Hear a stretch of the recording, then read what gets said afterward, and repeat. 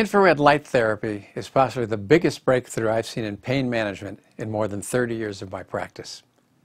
This amazing technology, which is called photonic stimulation, is something that passes infrared light at about 860 nanometers into the body, and it penetrates, according to NASA studies, by 10 inches. So you get great penetration. About 60% of the light goes 4 inches deep, and another 40% goes down to about 10 inches. So you can get to the areas where you need to get the effects of the infrared light. Now, what are the effects of infrared light therapy? First of all, it increases circulation. Whenever a light ray, the infrared light ray, hits a blood vessel wall, it causes an instant release of a compound called nitric oxide. And nitric oxide causes instantaneous pop open of a blood vessel. So suddenly you have a change in circulation that's dramatic. And for tissues that don't have good circulation because they've been injured or there's been a blockage in an artery, like with a heart attack or a stroke, the areas around it, called the peri-infarction area, are able to respond to nitric oxide and increase flow to those tissues that normally may not be able to function at all, but are barely able to stay alive until you change what's happening there.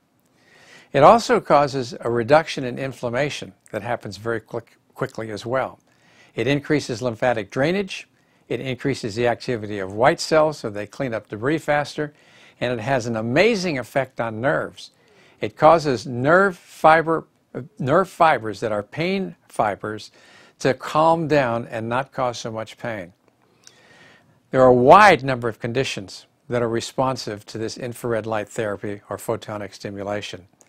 We've done some research ourselves on people who have diabetes and have painful diabetic neuropathy. And what we found, both in our clinical practice and in the study, is that you can reduce pain, you can increase sensation, because a lot of these people who have diabetic neuropathy have got poor circulation to the nerve, and when you increase it by putting the light on the nerves and the blood vessels that supply it, you get an instant surge in blood flow and a return in function of the nerve.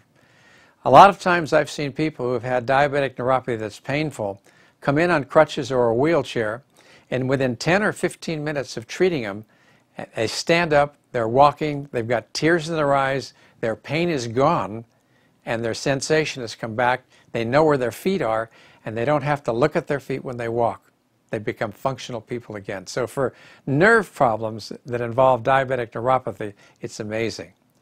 But there are a wide range of other conditions that you can use this light for. And in particular, we use it for people who have low back pain.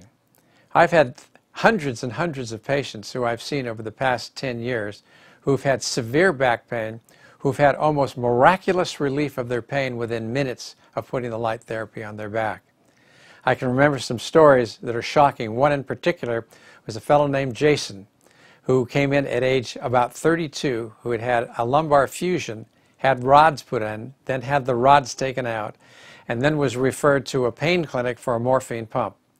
Within a few weeks, Jason was largely out of pain, and within a couple of months he was going back to the gym, and today, about 8 years later, he's married, he's got a full-time job, he's able to exercise fairly regularly. And of course, this is one of our great results, and that's part of the reason why I'm telling you about it, but there are many, many other cases where we've seen people who have sciatica that's unrelenting, that have pain that's agonizing, that won't leave, and they don't know what to do besides go to the pain clinics where they get a lot of drugs that make their life very difficult for them to manage.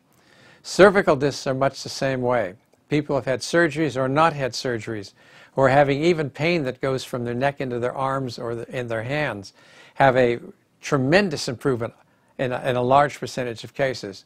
I'd have to say that it'd be very unusual for somebody with a lumbar disc or a cervical disc not to improve by 50% using the infrared light therapy alone over a period of 2 to 3 weeks, where it's done perhaps 3 times a week.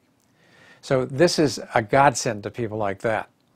Sports injuries is another tremendous area where these are really effective treatments. And we use those for sports injuries like hamstring pulls, people have tennis elbows, rotator cuff injuries. It's an amazing thing for sports injuries. There's hardly a kind of pain that doesn't respond to infrared light therapy. And I think that the field is promising, and my suspicion is that over the next few years, While the FDA is reviewing some of the results that we've published and others have published, you're going to see a shift in pain management that's big time. So if you know somebody who's using infrared light therapy, see them. Realize that it's possible they can do things that other people can't. And keep in mind that it's a great way to do an integrative approach to pain management. For example, you're not really going to solve somebody's problem if they don't have a normal alignment. So you want to include a chiropractor. You may want to include a body worker. Somebody does acupuncture or homeopathy or imagery. All these things in combination form a pain management program that's truly superior. So I think infrared light therapy makes a major addition to our armamentarium of tools that we use in pain management. If you got the opportunity to use it, try it. I think you'll like it.